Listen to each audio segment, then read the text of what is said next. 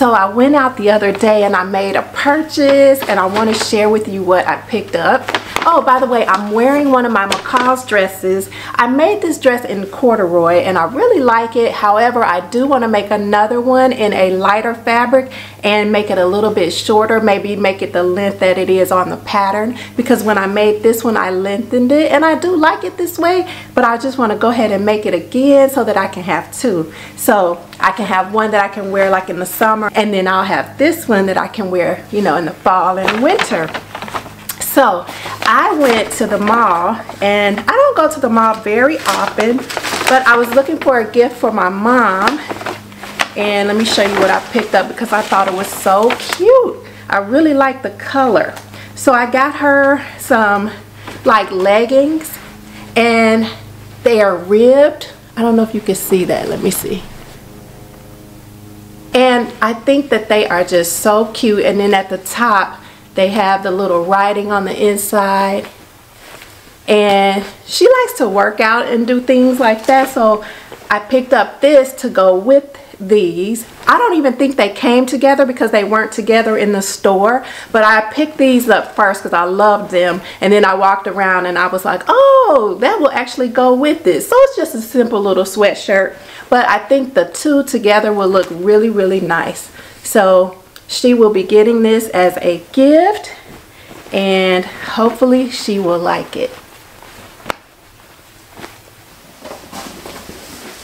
I have a little fabric haul. So let me show you what I picked up. I went over to LA Bench Fabrics and I picked up some nice fabric.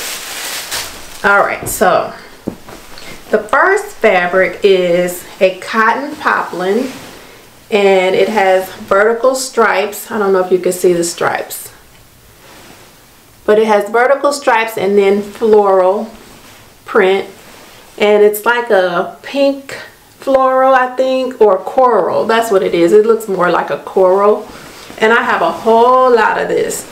Not sure what I'm gonna make. I was thinking maybe like a button-down shirt. I think that might be cute with some jeans, but we'll see.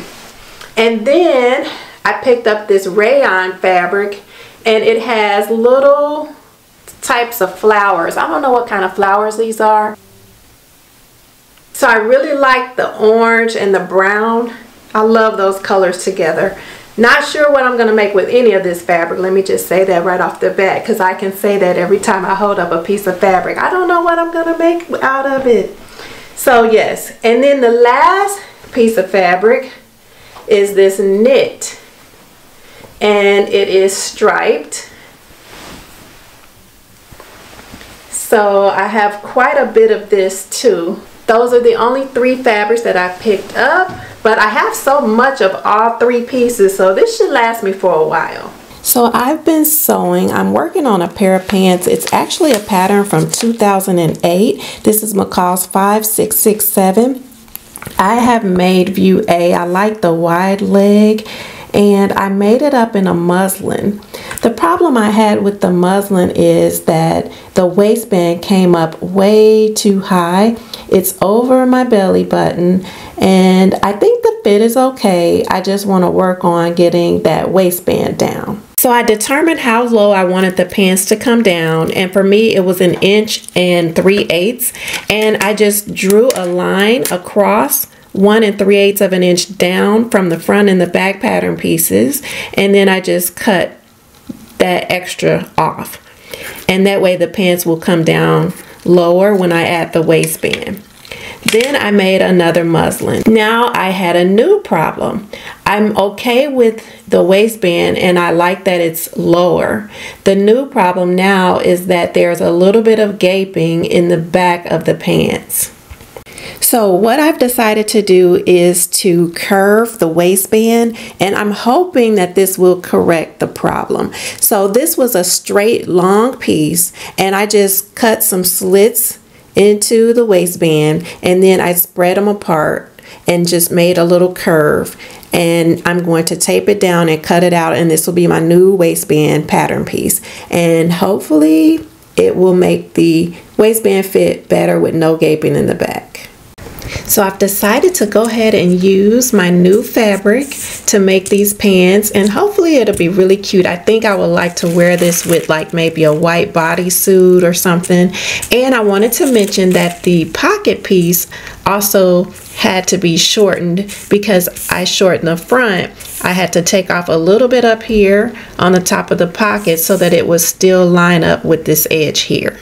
Okay, I am almost done with these pants. So they do have a fly front zipper. They have front pockets. They do have back pockets, but I didn't put the back pockets on because I want to make sure they're going to fit okay first before I do any special details. And then I did decide to lengthen the hem by an inch. Waistbands have always been a struggle for me, and it looks like I made the problem worse. What I've done is I've unpicked some of the center back seam, and the waistband is still attached, and I'm going to clip from this waistband down to where the stitching starts, and I'm just going to open it all the way up. So I unpicked the center back seam up to this dot right here, and then at the top of the waistband I marked over how much I want to take in. So now I'm just going to sew the center back and the waistband back together, and I'm going to do that by stitching from this area here and going down to this little area right here. Alright, so that is much better. If you know of a better way to take care of this issue, please let me know. I don't really like cutting into my waistband, but it works, you know, in a pinch.